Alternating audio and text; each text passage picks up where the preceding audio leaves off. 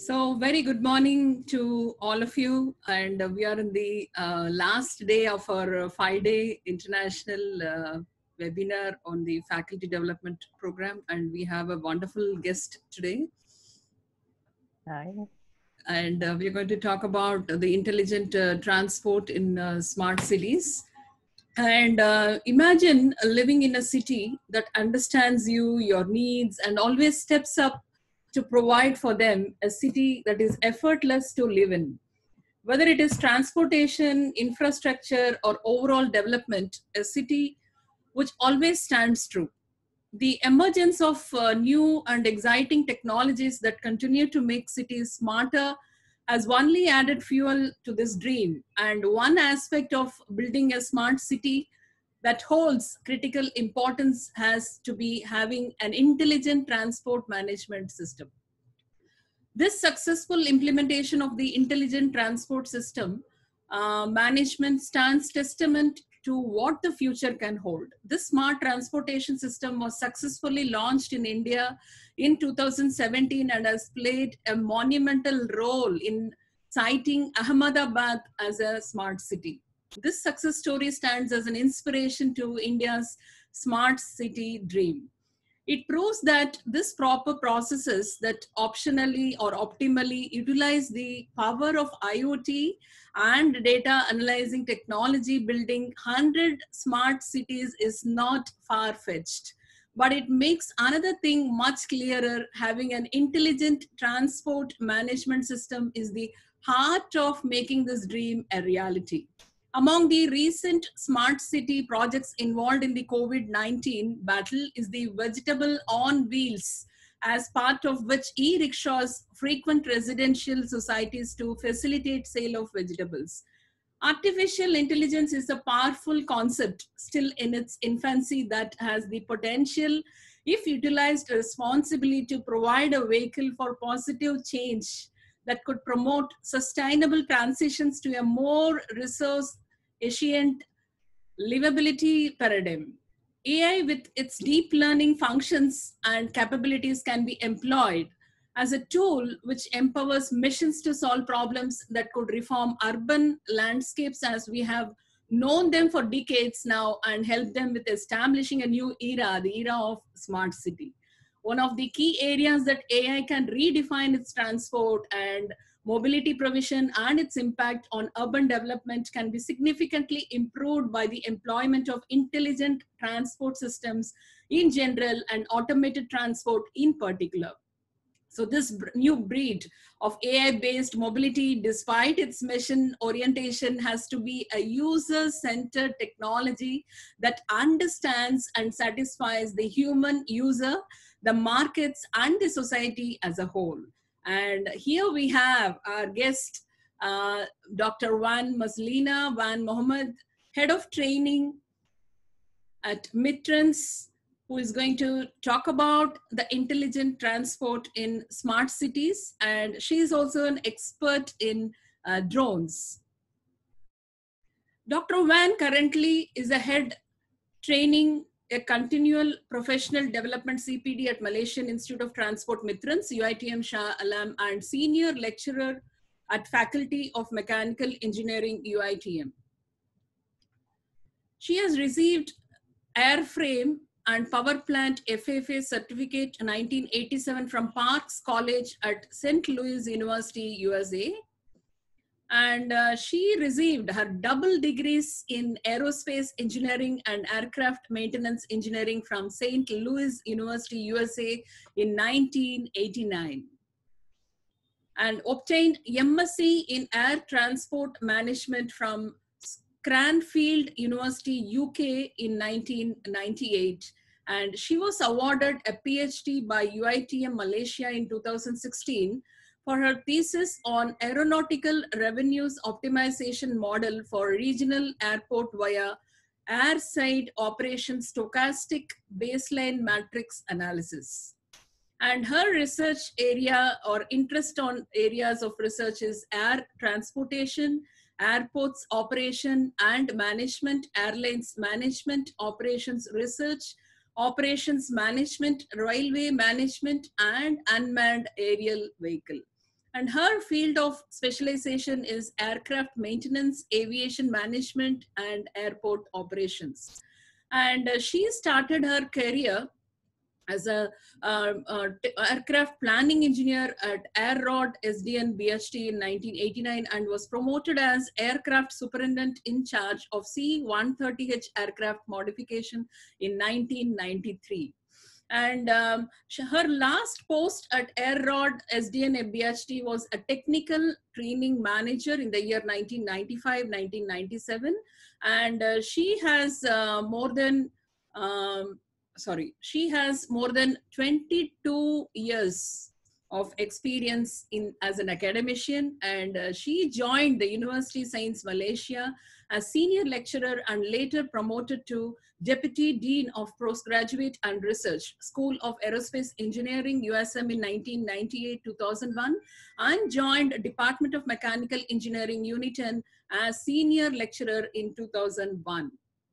And of course, she joined as a faculty of mechanical engineering UITM Shah Alam in 2003 as senior lecturer. And currently she is actively involved in aviation and land transport research and consultancy, conducting training and organizing webinars, besides teaching and supervising students in UITM. And this is all about our guest today. And I will hand over the stage to Wan.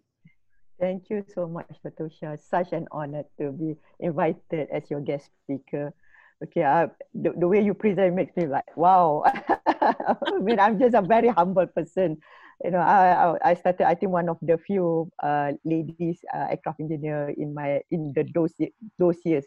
Now I'm already senior, trying to retire soon. Okay.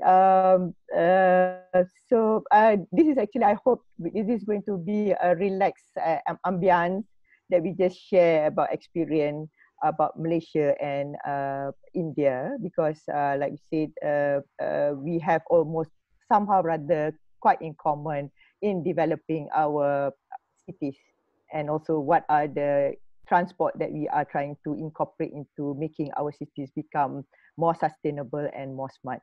So without further ado, I would like to share my screen. Yes, please. Okay.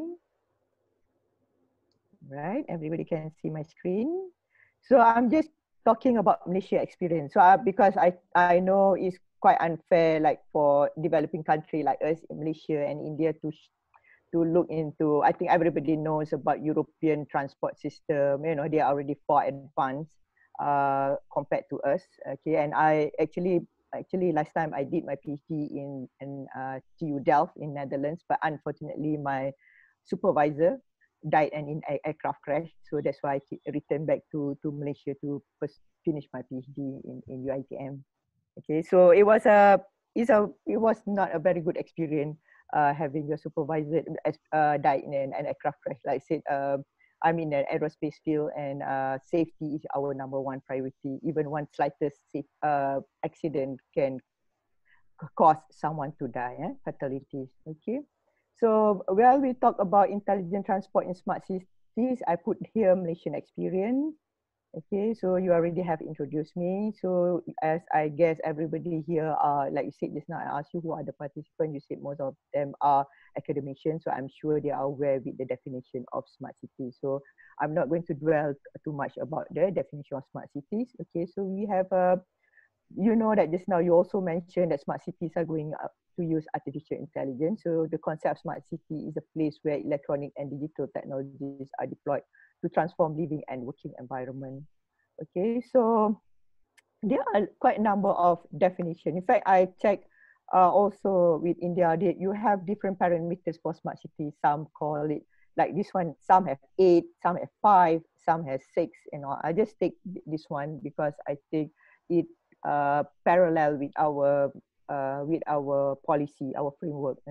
So parameters of a smart city that we take in Malaysia that we adopt is smart governance, smart mobility, smart people, smart environment, smart economy, and smart living. So these are the things that there are so many. There are so many parameters. Some say 5, some say 8.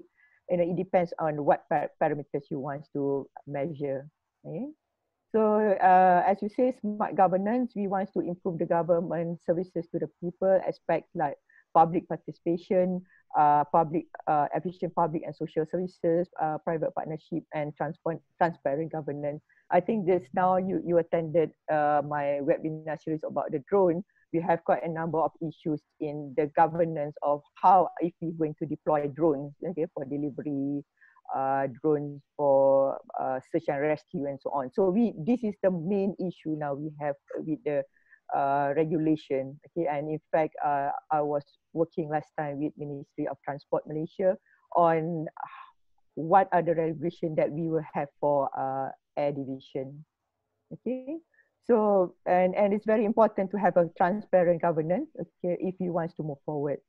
Okay. So another thing is that we look into smart mobility. That is, we want to increase the efficiency of public transportation, accessibility, mobility of people, and traffic management through intelligent traffic management in the city.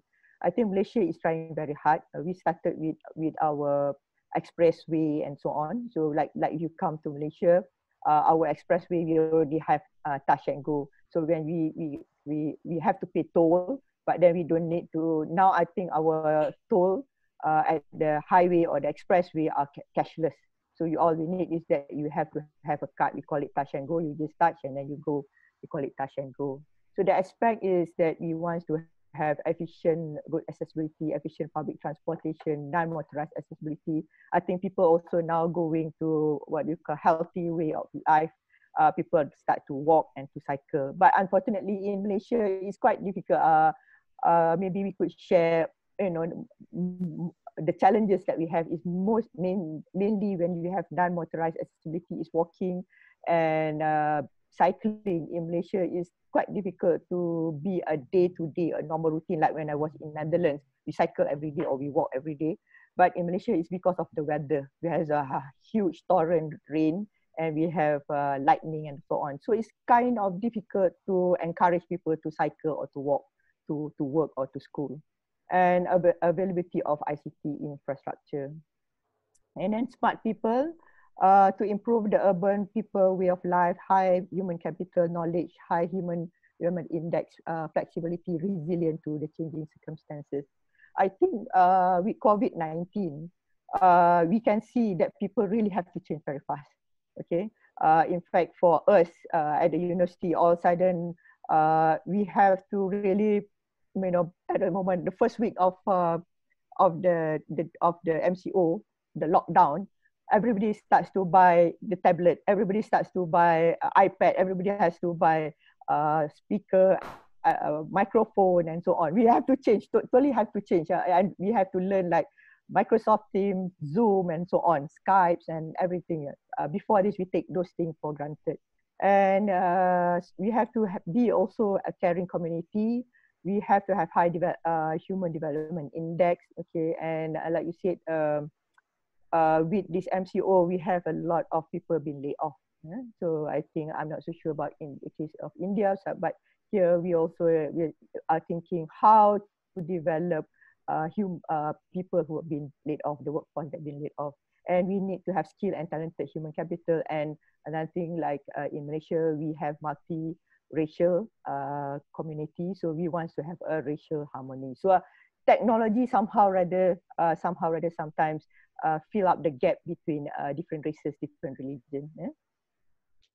Okay, we have also smart environment. I think everybody is trying to balance between environment and economy. So like you said, like now with COVID-19, you see that one thing that the plus sign or the advantage of it is that all of a sudden the environment is less polluted. Okay, all of a sudden our city is more greener, our river are cleaner, and then we have our wildlife is also all of a sudden, even in front of my house, we have squirrels, we have birds and all that coming out because of the environment is cleaner. So we want to have a clean environment, environmental protection, green development, and this one. So I'm not going to go much, I think. As smart economy, of course, we have economic growth, okay, competitive, we have to be competitive in economic globalization. And we also are now going about entrepreneurship. That is also one good thing that we notice here. The moment of MCO, all of a sudden everybody becomes entrepreneur. and all of a sudden the logistic, the delivery, start to boom. Every single people are now selling online. Every single people are selling on WhatsApp, and everybody selling on Facebook, Instagram, and so on. All of a sudden, young and old, all of a sudden they become entrepreneur during the MCO. Okay, and then of course smart living, we have to have safety and security, and then health condition, educational quality, and so on. Yeah. Okay, what are the smart cities in Malaysia? So there are 26 pilot cities in Asian network. Four out of the 26 cities are in Malaysia. Number one is Kuala Lumpur. Definitely Kuala Lumpur is the capital city of Malaysia. And we have one in Kota Kinabalu, Sabah, that is on the East Malaysia. Both of these, Kota Kinabalu and Kuching, they are in East Malaysia. And we have Johor Bahru at the south of Peninsular Malaysia. And besides that, the place where I reside, Selangor, we have also Selangor Smart Blueprint. We have Cyberjaya and Putrajaya. This is where the government city or government town, every government agencies, government buildings are there. And Melaka actually is a tourist city. And then we have we have very sensitive, and we have Penang. Penang is more a heritage city. Okay, so it's very popular with tourists before the MCO. Okay, so why do Malaysia needs a smart city? Because we find that urban challenges are arising and rapid urbanization. To meet the national and global agendas, okay, we have to be involved with the developing country to adopt new global development trend. I said just now, we have to be involved with the developing country, and we have to promote digital economy and to position Malaysia city to be on par with other cities globally. Yeah? One of the thing is this national transport policy. I was involved in the developing of national transport policy by under the air division. Okay, so this is the latest one, was launched last year in October, if I'm not mistaken. This is about they combine all the four areas. There is land transport, rail, air, sea, and also the logistics. Okay, so they have 6 trusts. There is one is to create conducive ecosystem, and then facilitate seamless movement, provide mobility that meets the expectation of the people, increase modal share, deliver an intelligent, safe. So they already include that into our policy to have intelligent, safe, and security system, and ensures efficient and sustainable use and minimize pollution. Okay, so this is the vision of transport policy. So we have like economic competitiveness, because this is sustainable. We use sustainability as the base. Okay, so you have economic, social, and environmental element. Okay, so we have 5 policy trusts. There is the governance, maintain transport infrastructure. So most of this thing goes to the trust number 2. Okay, and enhance safety integration towards green transport and expand global footprint. Okay, so currently in Malaysia, this is the latest one as of 2018. Okay, because it's quite difficult to get the latest one. So this is the report came out in 2018, but they have measured until up to 2016. So we have very good road network system. We have at the moment, we have for the rail, we have about 9,889 kilometers for rail and urban rail, and we have increased in the rail network. Okay, we have ports, federal ports, we have 10, state ports, we have, federal port we have 8, and the state port we have 10. And we have 16 domestic airport and 6 international airport, and we have short takeoff landing port about 20. Okay, so things are going well until recently because of the MCO. Okay, so we also have another Malaysia Intelligent Transport System Blueprint dedicated just for the intelligent transport. I mean, it's to show that Malaysia is very serious about going towards intelligent transport system. Okay, and the vision is that connecting mobility, safety, and sustainable living in the urban and rural setting. The mission is to foster big data analytics in the planning and implementation, the operation of national and regional transportation and logistic movement. So we are really actually very serious. Okay, so we have 5 objectives: that is seamless intelligent mobility, congestion-free network, safety, commercial vehicle operation, and collaboration between agencies. So this is also nice. I mean, I've read also India. I think I saw quite a number of presentation on SlideShare and all that when I was trying to develop my presentation. That India also are going forward with this intelligent transport. So, and we have about 9 IT sectors that, as you can see in this graph. Okay, so I'm not going to go too much about that. Okay. Okay, and then the definition, of course, everybody knows the definition of intelligence transport is that to have a noble approach in providing different transportation, advanced infrastructure, traffic, and mobility management through digitalization. That is number one. And also, you also mentioned just now about artificial intelligence system, wireless, and communication. Dr. Wan, sorry to interrupt. Can you please increase your volume? It's not audible. Oh, okay. Okay, can you hear me? Little louder. A little louder. I do. Can you hear me now? Better. Better. All right. Okay. Okay. Sorry about that. Okay. All right. So we have benefits of intelligence because we want to improve traffic safety and then reducing infrastructure damage and traffic control and parking management. And of course, because of we gather with sustainable, we want to minimize pollution. Okay. So like I said, we go, of course, everything starts with the capital city. So the government is very much interested in developing Kuala Lumpur. In fact, my house in front of my house, I don't know in front or you call back of my house, we are having the development of the new MRT3. So we're going to have a rail on the new MRT3. Okay. So these are the things that we have an integrated. Sorry, my computer is a bit sensitive. We have as you can see here, we are having an integrated map here. So we integrate with a train or rail. We have the LRT, light transit. We have MRT. We even have bus, BRT. That's all integrated into the Greater or Klang Valley transport system. Okay.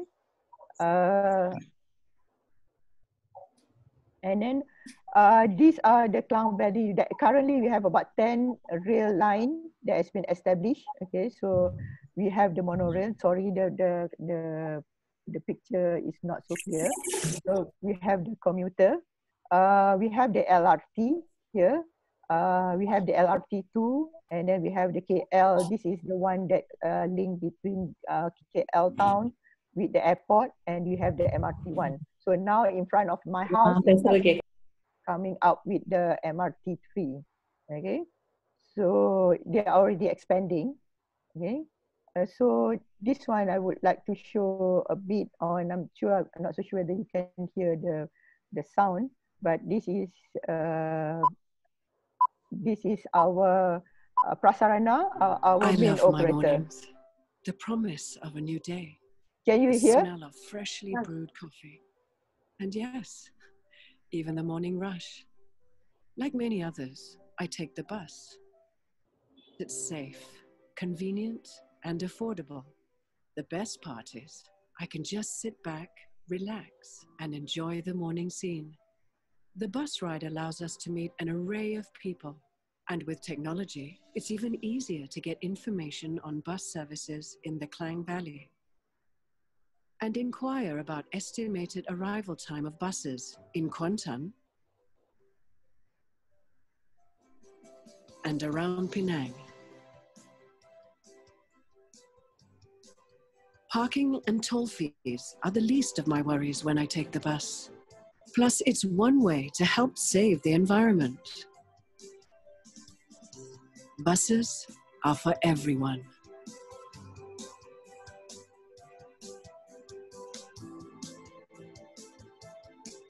It's convenient, connects people to places, modern facilities, and access to travel data online lets me plan my journey better. I could also bring my foldy on board if I needed to. When it gets busy, the train frequency increases, reducing my waiting time.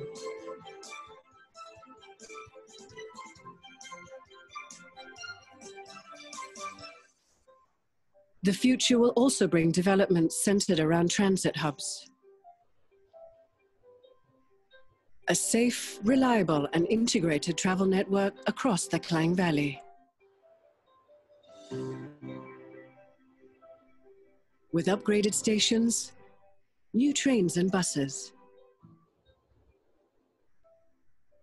It exists to help keep Klang Valley working and growing, and to make life in this city better.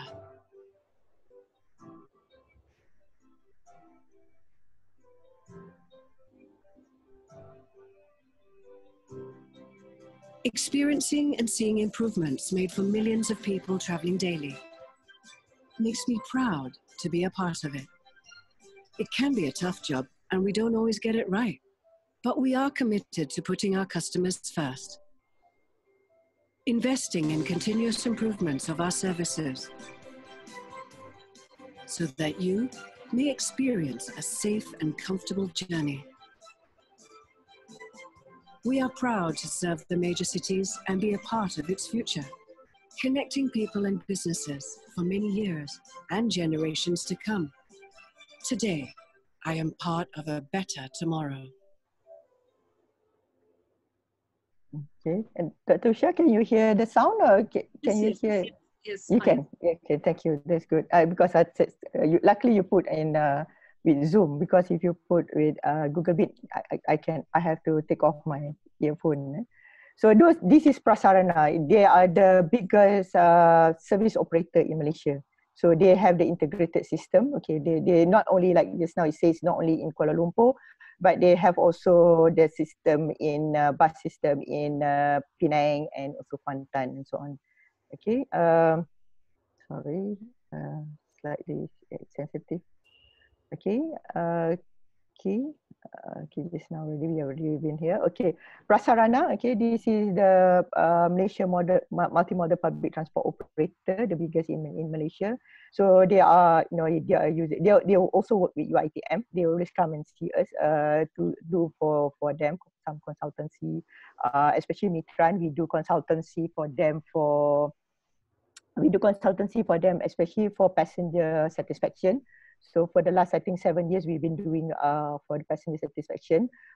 So we have to go to all the stations and all that. We have to interview, what do Malaysia want? Are we really satisfied with the current service that they provide? Okay, so we also have park and ride facility. We already started using cashless system. So everywhere we go, just now you can see we just have touch and go. We also have now, like you said, we already can have on the phone when the bus is coming. Last time you have to wait and wait and wait. You have no idea when the bus is coming. And like we have transit-oriented development. I think people are going towards that. For the we also have for the bus station. If you go there, it's exactly like a shopping mall. This transit, they're making a lot of money, a transit-oriented development. So they have like a shopping mall. They have all these boutiques. They have all these expensive restaurants at this transit-oriented station. Okay, and then they have integrated network with an autonomous train system since 1998, and already have, like you say just now, this MRT, all that they have already a driverless train. Okay, another one we have this, I think in Indonesia it's quite popular, bus rapid transit. Okay, but in Malaysia we have only one, but we are going forward. This is also another project that we will be going soon, supposedly to start in March, but unfortunately because of MCO, like I said just now, another smart city is in Johor Bahru, south of Malaysia. So we are going towards bus rapid transit. Here we have near the University Town in PJ, in Petaling Jaya. So as you can see, we have a dedicated elevated what you call elevated driveway for just for the BRT. So to ensure that the bus is not stuck in the traffic jam. I'm not so sure about India, but in Malaysia also we have a horrible traffic jam, especially during rush hour or peak hours. So otherwise the bus would not come on time. You say it's coming at 1 o'clock, it comes there by 2 o'clock, because of the traffic jam. So this one, like you said just now, because of sustainable, this bus is all electric. So all the 15 buses are electric buses. Okay, so it's very quiet. It has park and ride for the students. Okay, so the student, and it's also connected to the with the shopping mall. Okay, so this is the just to show how fast that they work on this Sunway. In today's fast-growing population, and with the increasing number of vehicles on the road, traffic congestion has become unavoidable. Bandar Sunway and USJ have a population of over 500,000 residents. These numbers are on the uptrend and still growing. BRT will work out to be the best mode of transport to ease traffic congestion in Bandar Sunway and USJ. The BRT Sunway line is the first BRT in Malaysia under the Public-Private Partnership PPP between Prasarana Malaysia Berhad and Sunway Berhad. BRT Sunway line is a design and build project. Construction period is 27 months. The BRT Sunway line project was completed and delivered to Prasarana Malaysia Berhad on the 31st of May 2015. 1st June 2015, the grand opening ceremony of the BRT Sunway line, the first bus rapid transit system in Malaysia, was officiated by the Prime Minister of Malaysia, Yang Amat Berhormat Datuk Seri Muhammad Najib bin Tun Abdul Razak. Oh, sorry.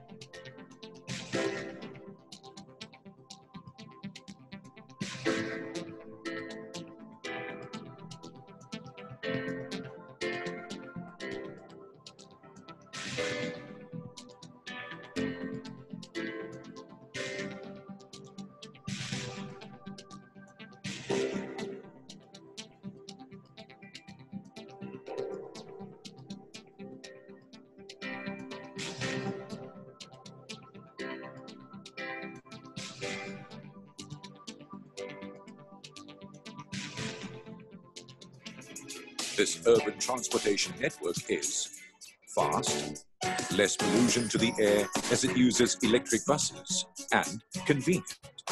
The BRT Sunway line will connect key areas in Bandar Sunway and USJ with 7 stations. The entire 5.4-kilometer BRT alignment is fully elevated, and it integrates at KTM Setia Jaya and Kelana Jaya LRT extension line at USJ 7.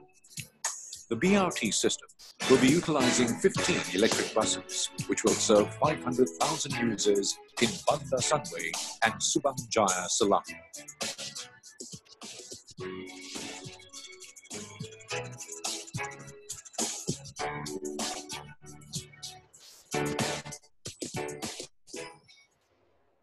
So, like you said, this is our boss, Prof. Nasir's logo, transporting happiness. So this is also like what Malaysia is trying to do, is to transport, make sure the people are happy.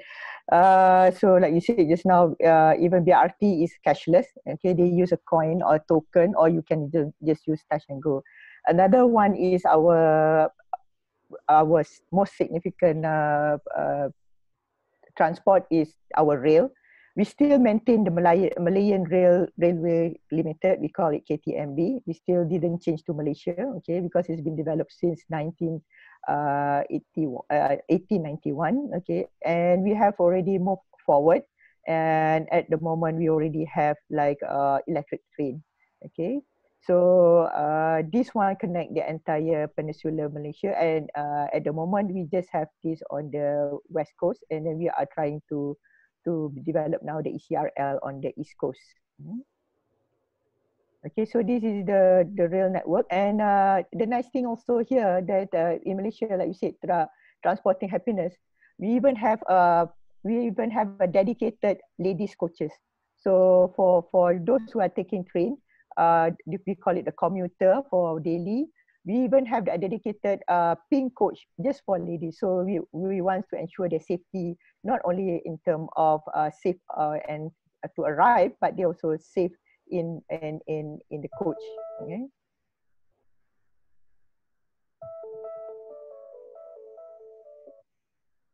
Sorry, it's very sensitive.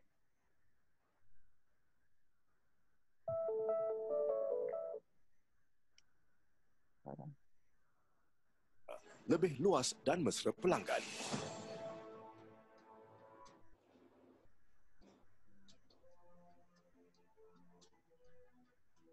ETS menghubungkan dua bandar, iaitu Seremban dan Ipoh melalui Kuala Lumpur.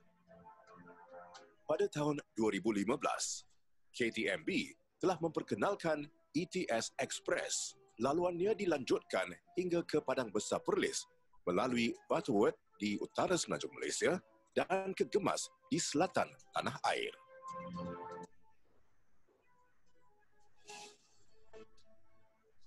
ATM antarabandar telah diperkenalkan lebih sedekat yang lalu.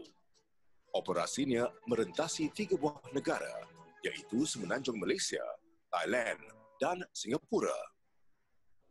Kerabatnya dilengkapi dengan katil-katil untuk kemudahan penumpang-penumpang merehatkan badan dan melelapkan mata, khususnya bagi mereka yang menempuh perjalanan jauh.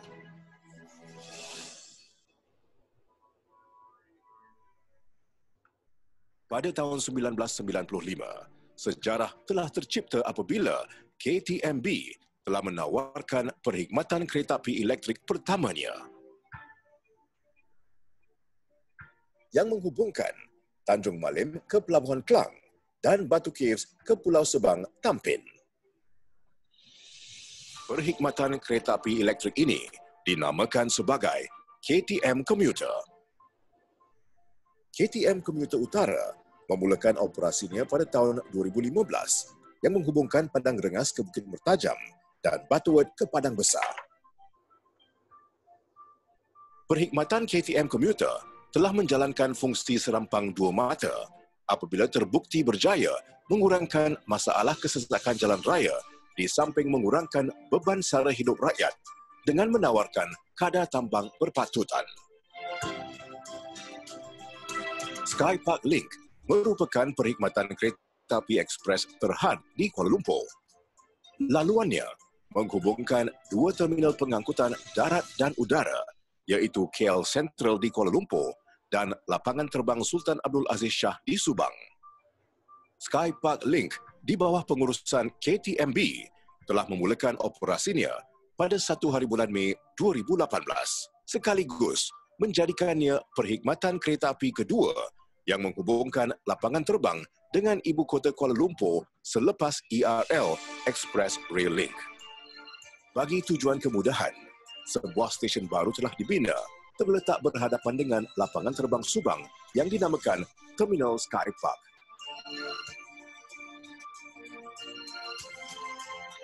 Selain menyediakan perkhidmatan kereta api penumpang, KTMB juga masih meneruskan perkhidmatan kereta api kargo atau kereta api barang. Sistem laluannya yang strategik melalui kawasan-kawasan simpanan logistik, depo-depo kontena hingga ke pelabuhan laut menjadikan KTM Cargo sebuah sistem pengangkutan yang sangat berkesan.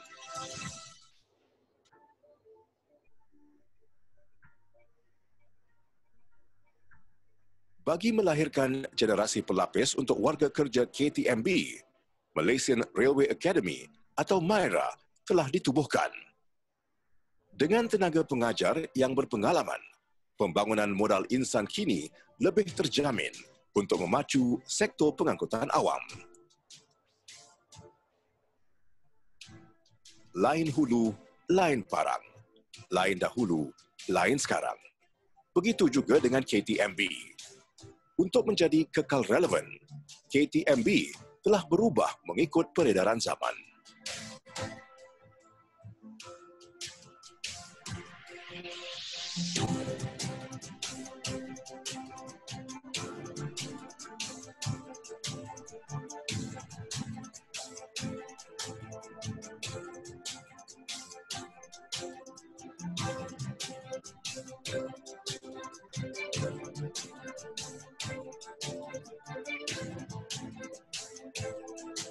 Kemodenan menuntut kita untuk bergerak dengan lebih cepat tanpa mengetepikan aspek keselesaan dan keselamatan. KTMB akan terus kekal di hati rakyat, bukan semata-mata kerana sejarah perkhidmatannya, tetapi kemampuannya untuk terus cekap berkhidmat demi kepentingan dan kesejahteraan bersama.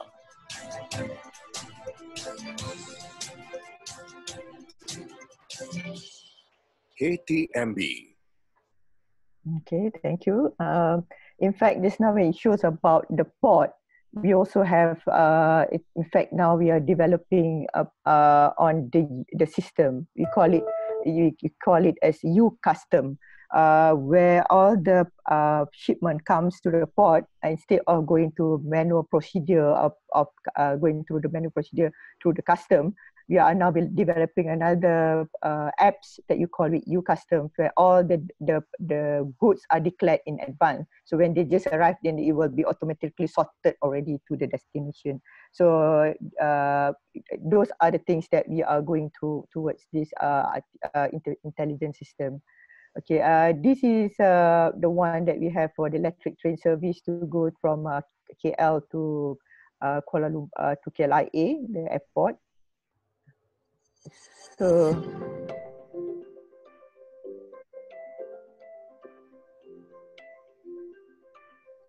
sorry, this is electric train.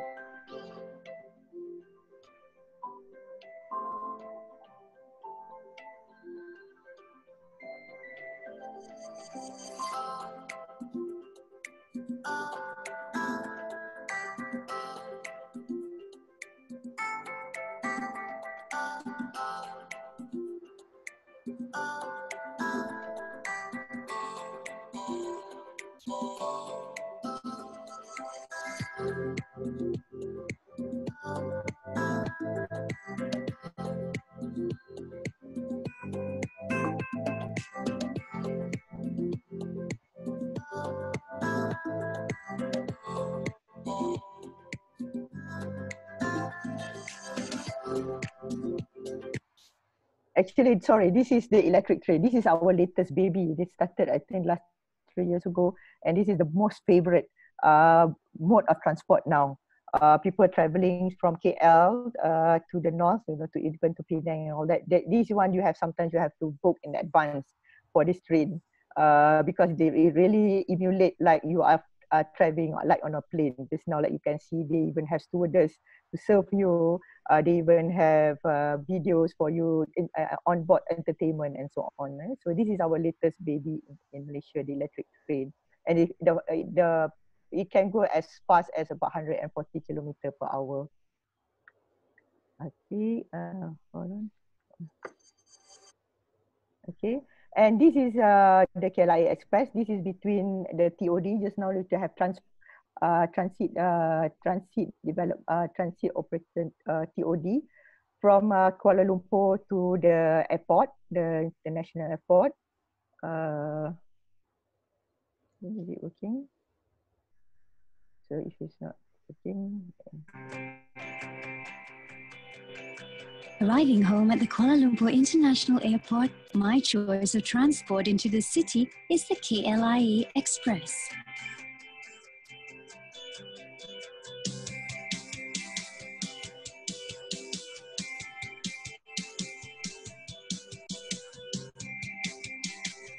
After picking up my bags, I can easily pick up a ticket from the dedicated counters or platform vending machines, but I usually prefer to book online before flying.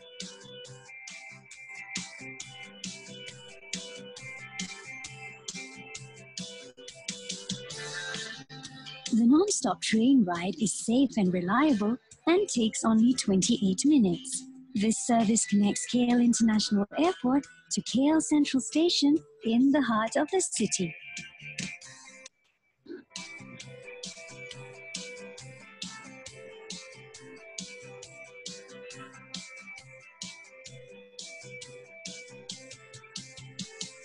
Like most of us, I can never wait to get home after a long trip, and the e-ticket I print out with my online booking saves me that extra bit of time when the train arrives. And speaking of KL Central, it couldn't be better connected to the city's transport system. It's easy to get taxis, but I prefer to take KL City trains for my ride home.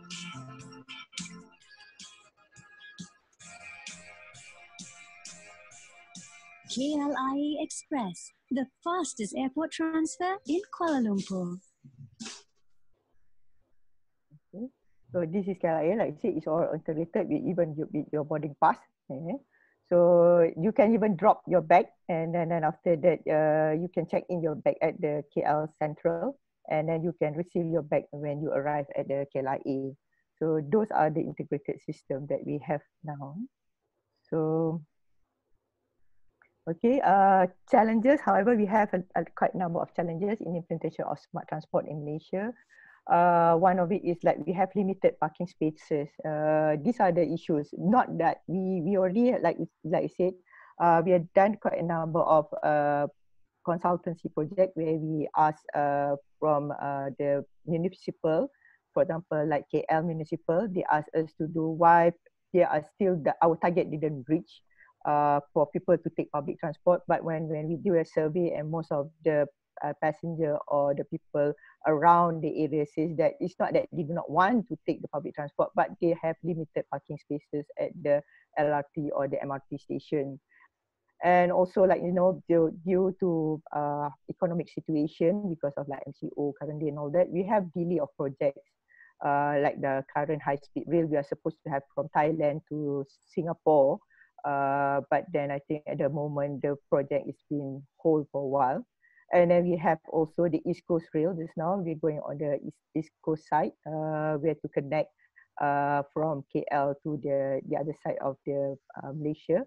And then of course the cost of infrastructure development and investment is extremely high due to the economic situation. Now probably the government has to hold certain development, and the cost of maintenance of infrastructure is also high.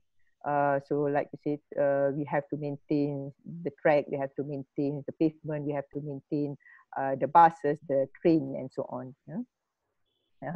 Sometimes we have also a lot of vandalism in Malaysia, and that costs also a lot of maintenance costs. Yeah? So another step that we are going, we have to actually to conduct awareness that for public to make sure that they take care of the public property.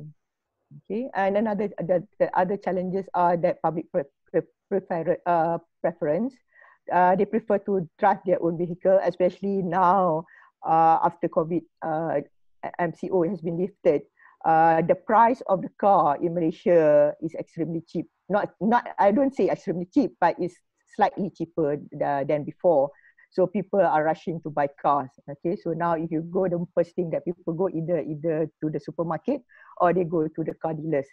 Okay, and public awareness. We still have public who are not bothered to know the existence of public transport service offered. Okay, quite a number. That's why I show you this. I think probably you in India know more about our public transport than our own people in Malaysia knows about public transport. I don't think some of them even watch the video of KTMB or ERL and so on. Okay.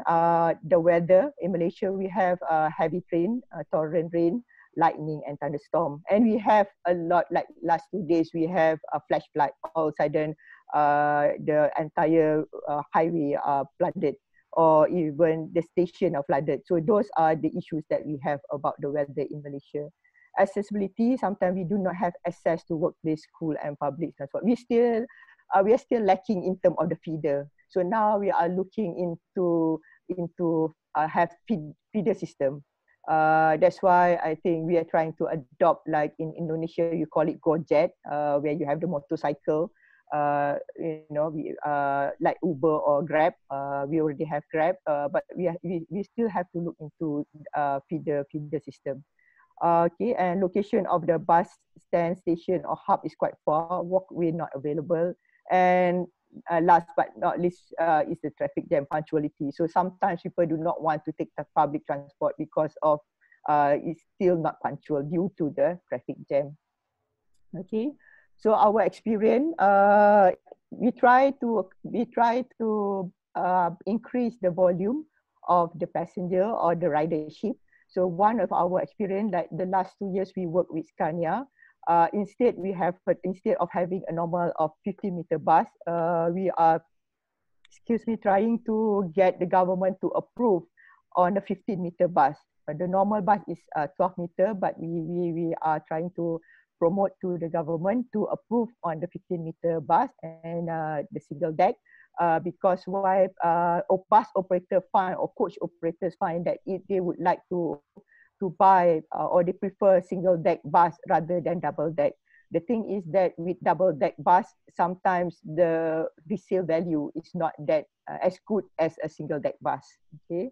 And another thing is that with this latest bus, we have a built-in fleet management system. So it can monitor the drivers and vehicle performance real time. So in the at the control station, the operator of this bus, for example, for this 50-meter bus, the operator is E Mutiara. They can monitor the driver's behavior, where they stop. They can monitor how long the bus is on idle. They can monitor the behavior of the driver on real time. So this is our experience. We had this. So the work that we carried out, that we to evaluate whether the high capacity bus will increase the productivity and efficacy of road transport on highways in Malaysia. And then we also provide scientific evidence that this bus is able to operate to the government. And we did a study on infrastructure, traffic safety, and total operating economy. We compare also this bus with a double-decker bus, which is more economical to run, which is have better fuel consumption. In terms of traffic safety, with the traffic infrastructure, so far we have tested the bus has no problem in making a circle or at the roundabout, or even going into the bus station. Okay, so we have already written our recommendation to the government that it shows that a long single deck bus is compatible to operate in Malaysia road. Okay, and as for the terminal required, the bus able to go through without any problem.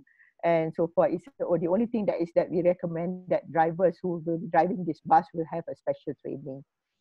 Okay, but that one will be provided by the OEM, the bus manufacturer, either Volvo or Scania. They will provide the training. Okay, this is going to be our latest project. It is on hold because of the MCO of the movement control. We are supposed actually to go to China in March, but unfortunately to bring in the vehicle. This is, I think, we have quite a number of cities that is looking into this new automated rapid transit, ART. This is from, we are talking with the government and also with the authority into bringing in this vehicle to smart cities like this now in Johor Bahru. Okay, so this is going to be quite a new project for us. Okay, this have about 30-meter long if you have 3 carriages, and it can go up to 70 kilometers per hour and carry up to 300 passengers. We try to categorize this as a bus because it drives on the road, but it doesn't need any special track, so it's not a train. So the advantage is that it has wheels and it's also electric. And so far it has superior capacity compared to the bus BRT. So our BRT bus, maybe they can carry about maximum is seating capacity is about 40 passengers. Okay, so this one can go up to 300 passengers, and it's lightweight and it's simple manufacturing. And it's allowed to be assembled locally. And this is for the 3 carriage. Like I said just now, capacity can go up to 300. Okay, it is fully electric. Okay. This is the internal. It looks at the interior looks exactly like LRT or MRT, like train, but actually it's a bus. It is actually an articulated bus. Okay, except that the length is about can go up to 50 meter or 30 meter. Okay, so it has quite a number of safety feature. Okay, okay, not going to get. So the cab have a portable. So this is you can skip that. Okay, so these are the safety features. So we even have side view cameras. We have a radar here to detect. We have side signal, and then front and rear view cameras. Okay, so the driver, or now they don't call it driver for this one, they call it pilot. They also call it pilot. So the pilot can see from inside, from the cockpit, all the movement of the passenger and also the surrounding of the vehicle. Okay, this is this is the proposed tested area. It's supposed to have about 8.1 kilometer, but I heard the latest one they have cut short to 4 kilometer. Okay, so we hope by September we will be able to start the pilot testing. Okay, so this is the proposed station, and this is the integrated system. So because this is from China, so we have to translate it. So you have a platform software management, you have this where you buy the tickets and so on. So it's all interconnected with satellite and the bus, and this is on the electricity and so on. So this is the system. Okay, so this is the pilot operation in China.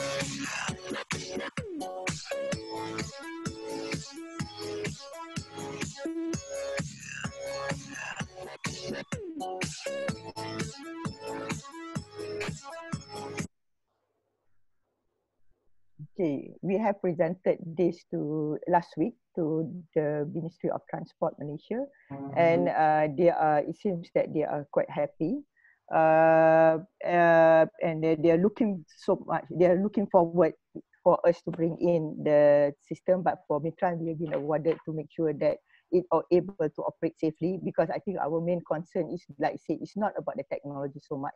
It's about our people. How are they going to react, and the other road users, how are they going to react? That is our main concern. So our research will be looking into the integration with other road users. The system, like you said, is in place. The integration people buying the ticket and get in and then take into with the bus feeder and so on. That is not so much of a problem. But our main concern here most of the time is about the public perception. Sometimes our public they are not aware of the danger, like for example just now the 50-meter bus Scania. Most of the time that we have traffic conflict that we observe is about human behavior, human carelessness, human attitude. Those are the main issue that we really have to look into. I'm not so sure, because that's why we also have to go to China. Maybe China, the people there, the public there are more civic minded compared to Malaysia or something like that. Okay. And like they said, now also we are looking into the drones. This morning already I had a 2-hour session to the university talking about drones. We have a lot of queries. Whether is it possible for us to deliver packages, especially during this control movement using drone. Okay, so these are the one that I took the trial or the testing in Malaysia that they have done. I think Dr. Ushaa, you are repeating it again, I guess. You watched already this morning.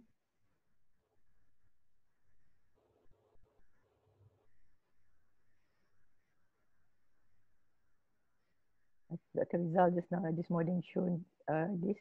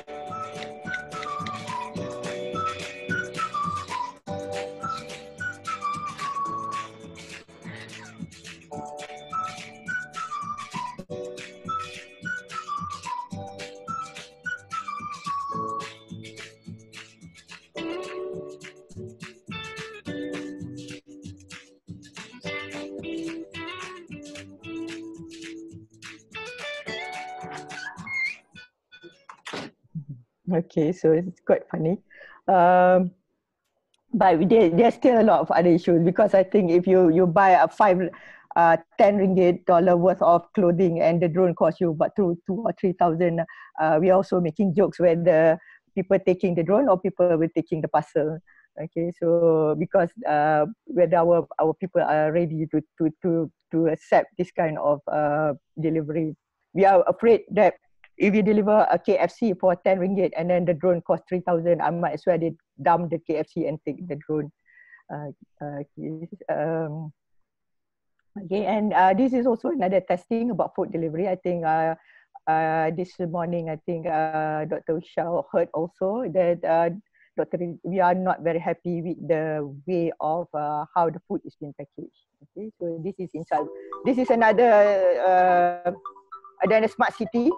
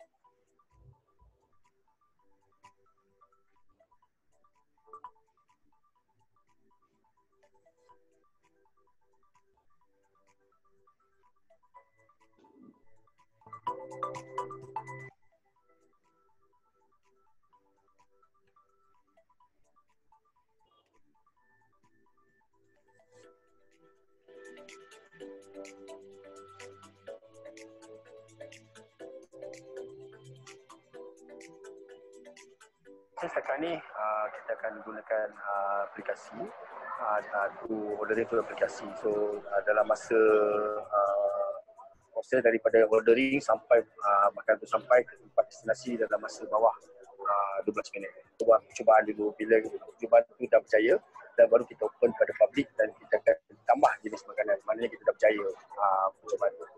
Setakat ni kita dalam, mungkin kita charge dalam satu delivery tu ataupun satu trip kita charge dalam RM2.5.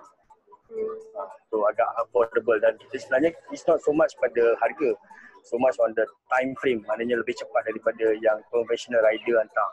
Dan kita pun dah develop drone ni, maknanya dalam masa cuaca yang tidak begitu hujan boleh fly, tapi bukan hujan lebat lah.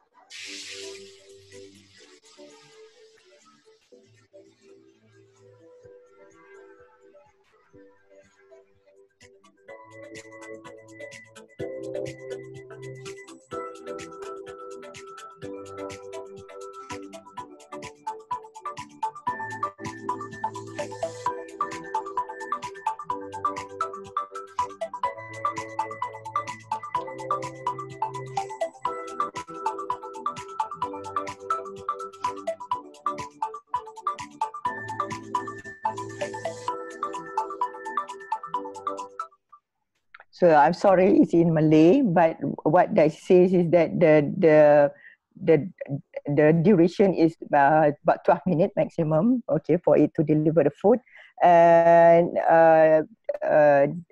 the distance is maximum is about 12 kilometer. So the delivery charge, they said they're going to charge only RM2.50. I'm not so sure, but the tedious of putting and flying the drone, that is the main problem. Is it worth or not to send by drone? Okay, this is still on ongoing study, and also we have problem with legislation. Okay, and this is also been used recently to disinfect high-rise building, especially for the quarantine area.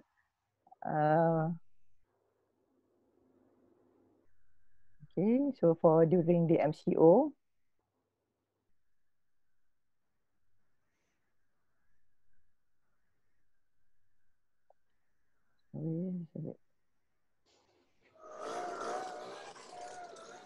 Setiap hari kita suruh Datuk Bandar tentukan kawasan, cuma kita dahulukan kita ada yang bigger vehicle punya, dan kita nak tengok the whole range. Bila kita ada kawasan yang lebih besar, kita perlu disegerakan lihat kesesuaian. Kemudian Datuk Bandar akan membuat kajian dulu.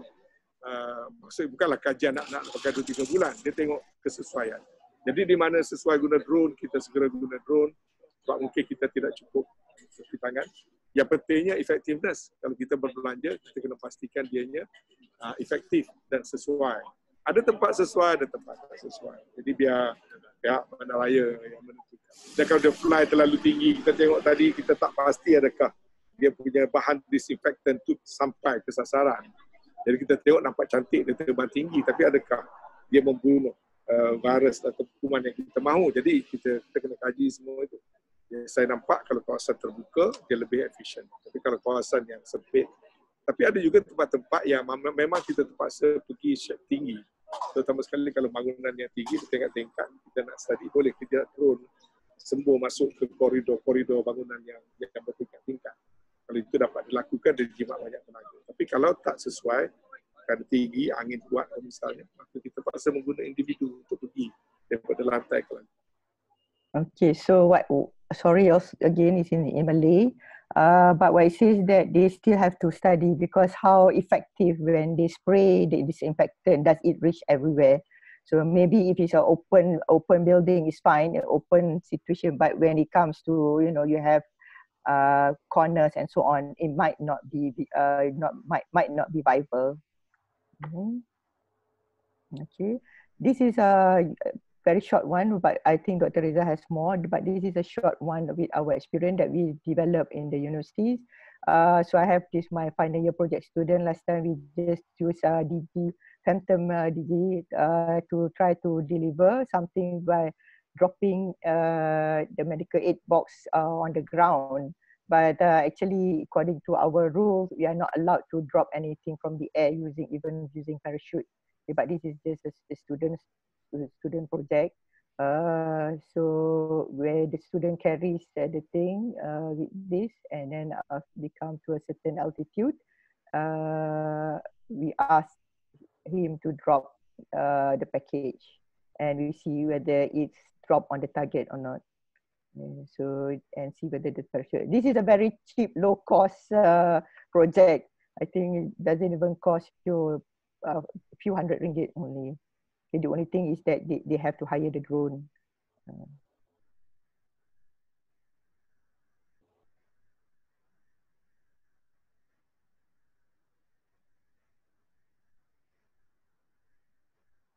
But this is the thing is if the condition is fine, it's okay, but we have a very strong wind, is not practical.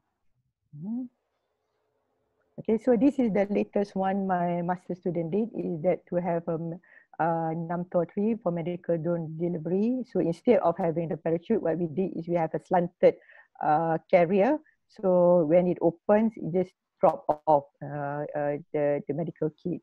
So this one, the payload is only 0.5 kilogram. Okay, this is all off the shelf. We buy everything. We can even buy from Shopee or Lazada. All this equipment. Just ordered from China. Okay, so this is the simple flight test that we did. I think Dr. Ushaa recently watched this earlier.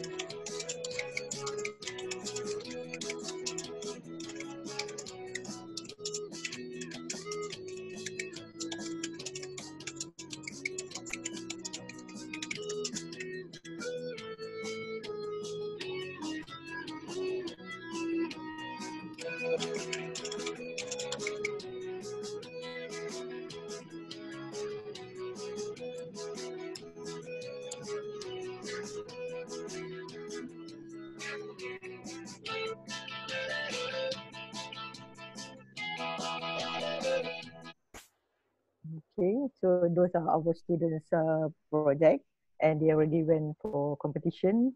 Okay, so this is the one that their next project to have able to have a higher payload to deliver. To see how it goes. So and able to fly further for 30 minutes. Okay, and able to fly in light rain condition. At the moment, is only at the moment the NAMTOR 3 is quite small. Yeah. So the advantages of drone, like I say, is limit to human contact, remote control, able to cover a lot of ground in short time, faster and safer operation, lower cost to operate, of course, compared to hiring an aircraft or helicopter. This is like for cloud seeding, or even for you to have aerial photography if you want to do a film and so on. So now people are using drone to shoot for cinema. And okay, we also have the disadvantage. That is number one, is the limited payload, limited endurance, unable to operate during all weather condition, privacy violation, unclear legislation, safety issues in terms of loss control or loss of connection, and no control on the drone operators. We have no control because if anything happen, they are at the moment they are not registered or certified drone flyers. Okay, so like I said, please, this is for private use only. Do not share because some of the material sourced from the internet and not addressed or cited properly in the slides. Thank you so much. Thank you.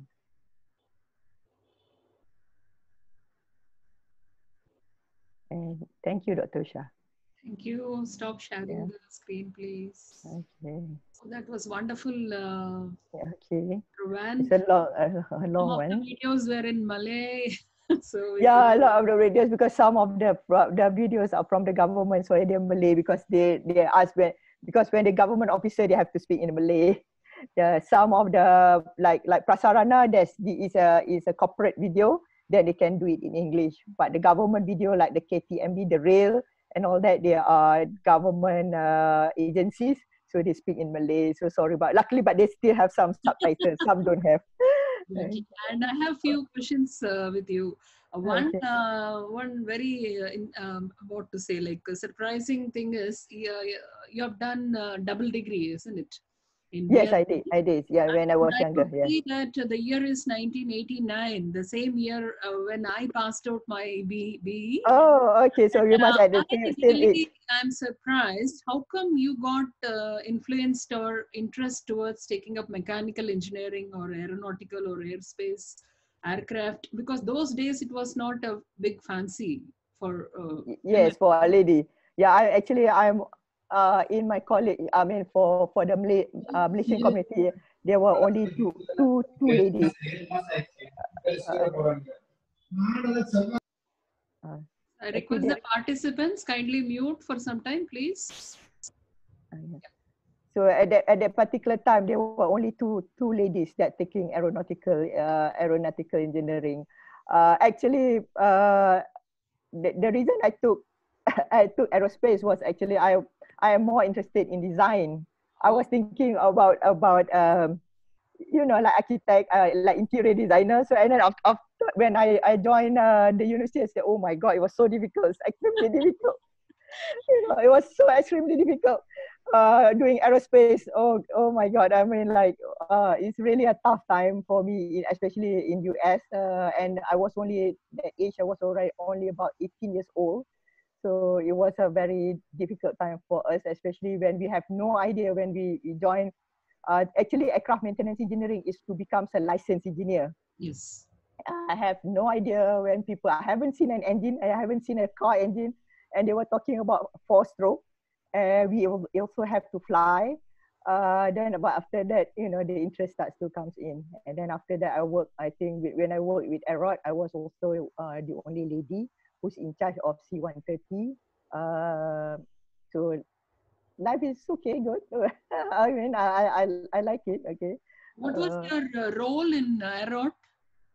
Okay, I started, okay, because the thing is that the government of Malaysia, they didn't know when they sent. That's why I have 2 degrees. The first one is aircraft maintenance engineering, but it was under FAA, Federal Aviation Authority. So Malaysia, like us, we are Malaysian, and India, we are under the British, isn't it? So when I came back, no, before I came back, the government then realized, oops, sorry, they sent us to the wrong country to get our aircraft license. That's why I ended up to have aerospace engineering. So because FAA is not been approved by Malaysia, we are under CAA. So so I have to do aerospace engineering. That's why I ended up to do aerospace engineering, and that is really, really tough, I guess. When I came back came back to Malaysia, because some of my friends, they have to do all over again. They have to join like Malaysia Airlines that particular time to do all over again their aircraft license. Because like I said, and they have to sit again the exam with CAA in Malaysia. Whereas I joined with Aerot. Aerot is a military aircraft repair and overhaul depot. So it's military. So I joined as an aircraft engineer. So it was not that strict. So because we still use as a military rule, so they not as strict as commercial to become a licensed engineer. I started as a planning engineer. So I start with the engine, and then after that I was upgraded. I was in charge of C-130 because we have a problem of the aircraft jump choke. It was a mistake by one of the officers. Jump choke, and the nose and the left wing strike the hanger door. So we have to repair, cut off the bulkhead, and then cut off the left hand wing and replace with a new bulkhead and the new wing. So that project cost about 40 million. And that time I was only 27 years old. so so that was a good, I think that was the best part, after the best thing in my life at that particular time. I have about 100 over technician under me that to repair and replace avionics and so on, to replace the aircraft. So it was a tough job, but it was a great experience. So yeah, wow, big wow for all women. Yes. I wish, that's why I say I wish to join you one day when I retire, to give motivation to the girls that hey, you can survive. I live, I mean, I'm the only lady. I think all the 100 technicians are all guys. I have to really, like, you are 27, you are young, you are small, and these guys are huge and big, and they bully you a lot, and you really have to stand up to them. Okay. Okay. And I'm impressed with the two arts in your presentation. One is your art of your letters, and the second one is the art of the car which you showed. I mean, the bus which you showed, the transport. Okay. What is your role in that art transport? Okay. Okay. Both project, the Scania project, I was a project leader. For Scania, okay. What we have to do for Scania actually is we have to, because Malaysia, the longest bus that we have now, even the double decker, is only 12 meter. So in the regulation, they only have 12-meter bus. In fact, they have imported the 50-meter bus earlier, but they went and tested in Kuala Lumpur itself, and it failed. And then they have to revive it again. So I came in with Mintrans, and then Scania awarded that contract to us. And then what we do is that we have to get a temporary conditional approval from the Road Transport Authority, because they have no regulation to say that this bus is safe to operate in Malaysia. And they want to see whether, because the road that we have, I'm not a civil engineer actually, but when I go in, but I have to know a little bit. But of course, in my team, I have civil engineers in my team. So they want to see when the bus is turning and so on, does it have any impact on the road furniture? Does it impact on the roundabout?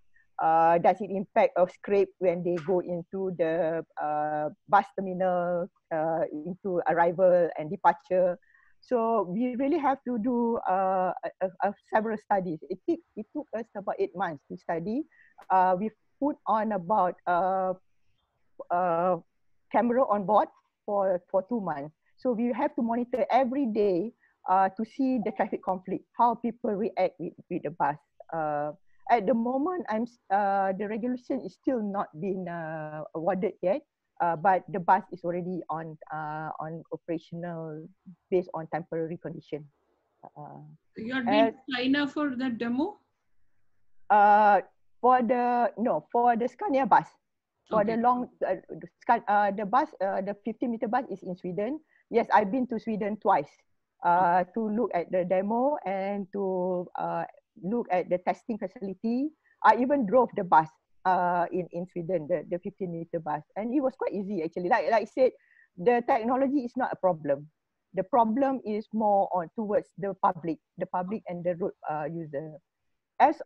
Since we already have the success story of it, Scania, so we've been approached by this ART. The same thing for us to get the temporary approval for it to operate in Malaysia. It's supposed to come in sometimes in September. So the same thing, this one I think is more extensive, because we have to look, because it's longer, 30 meter, double the 50-meter bus. And we have to look into the, not only about the, like I said, the technology is not so bad. The people, how people will behave. If you see the BRT, if you see why the BRT, why we have elevated thing, is because of in Indonesia, if they don't do elevated path or road for the BRT, other road users will come in. That is the main issue about that. So that is our main issue, our main concern, that I think for this ART, our study will be more detailed. We have to look into the blind spot. We have to look into how the drivers react and so on. See, I think in the art you have around 300 passengers maximum. Yes, yeah, 300 passengers. So I it's going to have be a more. problem statement, or you can take this as a research idea. Okay. See, all the transports, whatever we see all over the world, it is not always, it fills the capacity.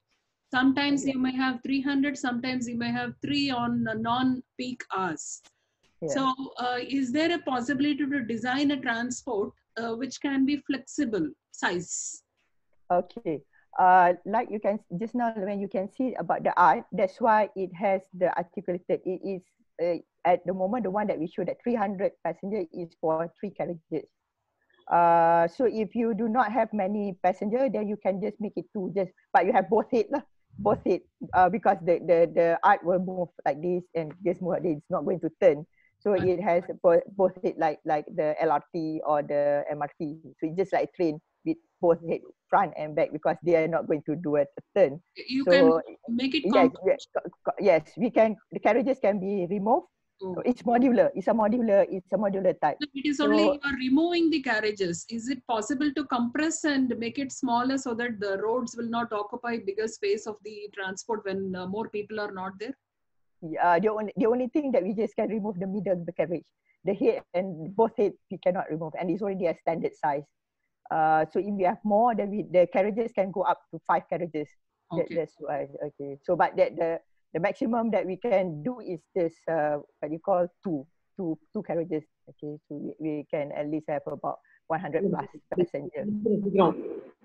The drones were really interesting. Yes, we have quite a number of people asking about drone. I'm not too much of the expert in nowadays in drone. My time has passed.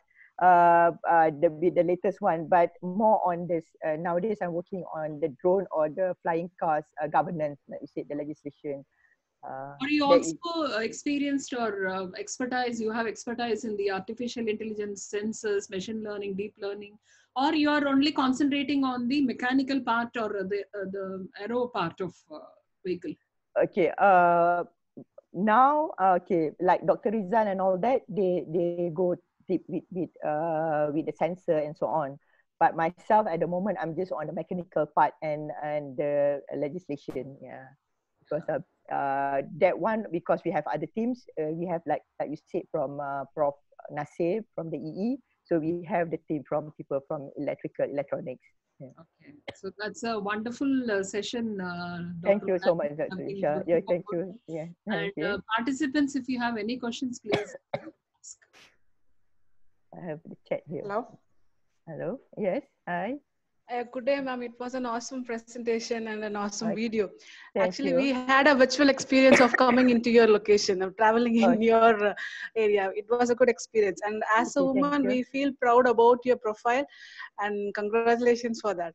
Thank you very much. And thanks for Dr. Ushaa for arranging a wonderful session in this. Thank you, Panistia, and yeah, I hope like India also will compete one day with these all digital transportation. Why not with all those brain? Yes, we are developing. We are developing, and hope we'll come out soon with these all transport infrastructures too. And I have 2 questions, ma'am. I do not know like whether it will come under your domain. Since I belong to computer science division, I have some 2 questions in that. So if we can address with that, I hope like if it is not, I have no issue with that. Because since it is completely, your transport is completely digitalized, like since we have a possibility of huge data, since we are addressing the problem of big data also, how come this data centers, this IT industry, IT infrastructure is being maintained? How greener it is, how eco-friendly it is? Or what are the measures you are taking for making an eco-friendly environment for this IT industry? If it is possible for you to address, you can just tell me, because since I'm here to listen about computer science division. Okay, yeah, you are from computer. May I get your question again? You are talking about data? No, I'm talking about information technology infrastructure, the data centers where the data will be resided.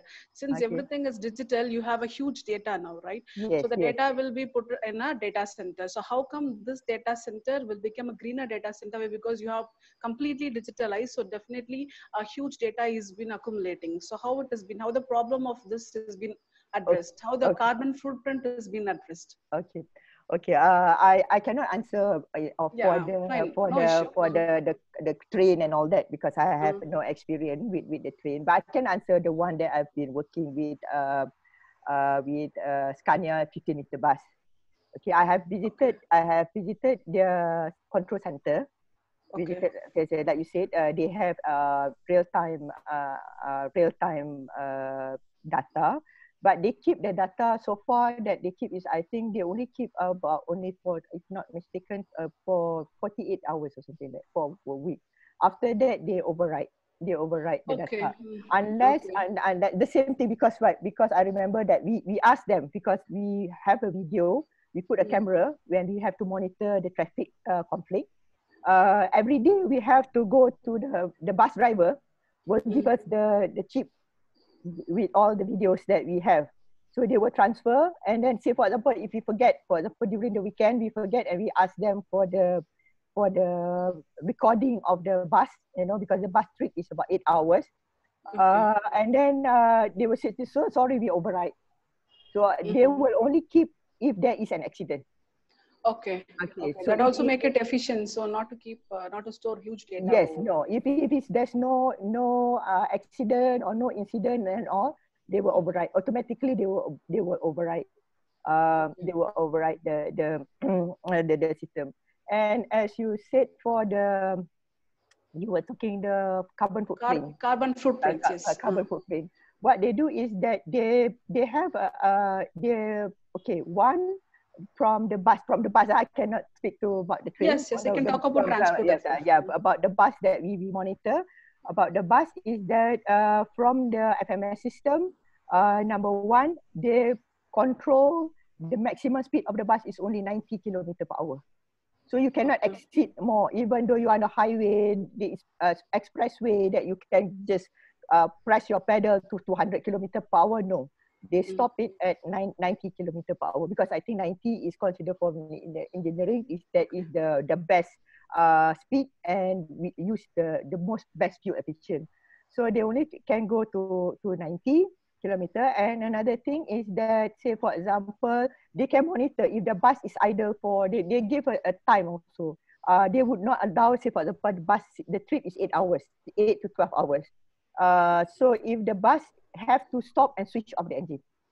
If, say for example, they found that they can monitor that if the bus is, for example, switch off more than, I think 15 minutes or something like that, then they will call the driver, ask them to switch off the to avoid heat generation, so that the carbon footprints will be reduced. Yes, because idling is the one that causes a lot of carbon emission. So they have all that. They monitor that. They even see the bus driver's behavior. So how many times you brake, how many times you have emergency brake, whether you are how do they work. In fact, the FMS system they can even rate the driver. So like Scania, they even test, they even have a rating that even the driver doesn't know what is his performance.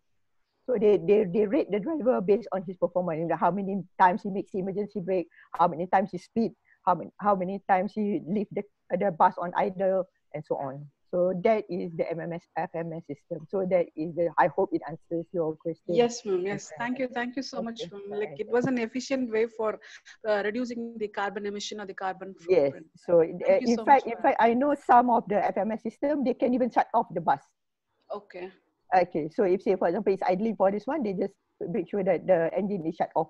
Then the driver have to restart again. So they have an automatic shut off. Okay. Okay. Thank you so much, Prabhu. Thank you so much for your answers. I hope I'm satisfied with your answers. Thank you so much. Nice meeting you. Thank you. Hopefully you Thanks, come Dr. Ushaa. Yes. Thank you. Thank you. Okay. That's great, Dr. Wan. Thank you. Welcome. Thank you. I'm happy for us, and I can answer. Yeah. That's nice. And can I request all of you to turn on your video, please, for a virtual photograph? Okay. Hello, Professor Nazir, you're here. Oh, Prof. Nasir is over here. I've been listening quietly. Yeah. Oh, Prof. You're monitoring me while I've been talking. Professor Nazir, I could see a lot of art going on. Oh, yeah. That's very good. See the art bus. Yeah, can you all please turn on your video? Today we are in the final day of the first FDP. All of you, please. Dilli Rani. Yes, can I have a sweet smile from all of you, please? Smile.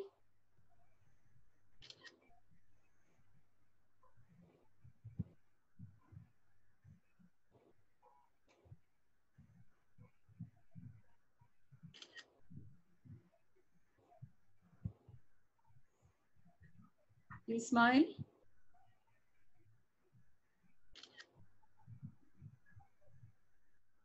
Yeah, that's wonderful. That's wonderful. Yes, Yes, thank you so much, Dr. Nazir, thank you so much. Can you just give a valedictory closure for the FDP successful completion of all your wonderful jewels of UITM? Okay, I think Ushaa, you have been organizing a very amazing webinars, and I'm thankful that I've been able to recommend some of our lecturers to participate and share their finding, their knowledge, their research.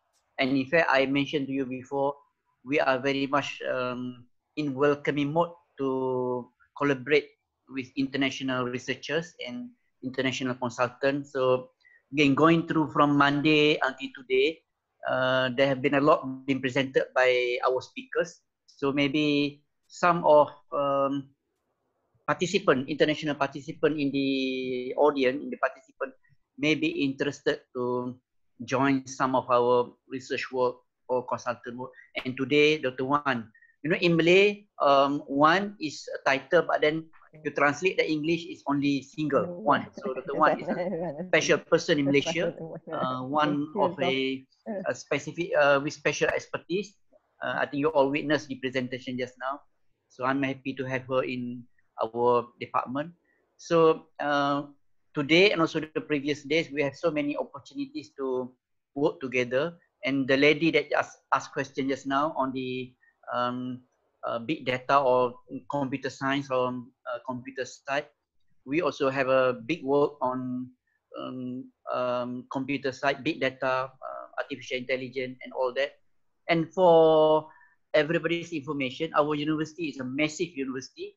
We have 160,000 students, and we have about 10,000 lecturers. So we are massive and everywhere in Malaysia. So again, I congratulate Prof. Ushaa for organizing this very successful events. It's not easy to do, and I think even on our side, to get the international participant and international speakers to come together under one roof, it's not an easy task. So again, congratulations. Maybe in future, we can work together again in organizing similar event or better. Thank you very much. That's really nice of you. Wonderful session, and this 1 week has been really amazing. We learned a lot, and happy to meet all achievers. And though they are all you're all academicians, you extend a lot of support to the country, and you do big projects, which is really amazing. And we are very happy to be part of having you as part of our webinar. And definitely we will have some more future webinars with you with more topics and more achievers. So thank you. We better announce your webinar next week that we are organizing. I will. I'm already ready. Even today, I'm ready to present. Okay. So I see you next week then on Monday. Yeah. Okay. I'm really waiting to see your audience and very interested. You'll be surprised. Well, you're very quiet. I get surprised and you don't. Usually our webinars, we have many participants, and it's quite interesting to see the profile of the participants. Yes, yes. Wonderful, Dr. Nazir, once again, and thank you so much. Thank you so much. Thank you, Dr. Ushaa. Thank you so much. Okay. All the speakers, right from Monday to today, Zuhani, Nofri, and Uzaimi, and you both. So thank you so much. God bless you. Thank you, sir. Thank you. God bless you too. Thank you for giving us the opportunity. Love to. Pleasure. I really, like I said to you, I really love to work with, like you said, for motivating the woman. I think that would be my next agenda, to promote women to join in aviation and engineering and so on. Yeah. Prof. Ushaa, last year in our university, the best academician was a woman. Oh, yeah. So that's great. That's great. And they're all lucky to have you as their boss. Yesterday, Uzaimi was really appreciating you. And I was just asking, like, did you have any experience working with any nano satellites or any satellites in any team? He said, no, this is the first experience. And how were you inspired? Who was your inspirer? He said, Dr. Nazir. It's very nice to listen from people, you know, like when they take us as an inspiration, and they feel that we motivate them, and for all the success. He said, even I do a big world level project or country level project, I'm still an academician and I teach. And the only added factor is the motivation from our boss and the employees around, the university appreciations. This is what is the tonic for all our teaching fraternity. So that's a very good message he passed on, and it was very nice. We also learned a lot about the nano satellites and the launch he had. It was a wonderful session. Yeah, we have been learning a lot about the microwave. She told like how the microwave was invented with the chocolate melted. And then with Nofri, with the solar, and yourself with the academic, how you can improve the integrity. And Prof. Ushaa, you were very lucky. You were very lucky to get Dr. Nofri coming on for your webinar, because she's the only expert in Malaysia for energy econometric areas. Yeah. So she's a special lady. Yeah. No, all of you are special, and I should. Yeah, sure. Again and again, thank you for giving me such a wonderful opportunity to have you all, and made me feel very proud of this, conducting this international webinar. And our participants are also very happy about all these 5 days, learning a lot. Seeing you all itself is an inspiration for all of us. And thank you so much. Thank you. Okay, see you again then. I think we are ending the session today. Yes. Okay. Thank you so much.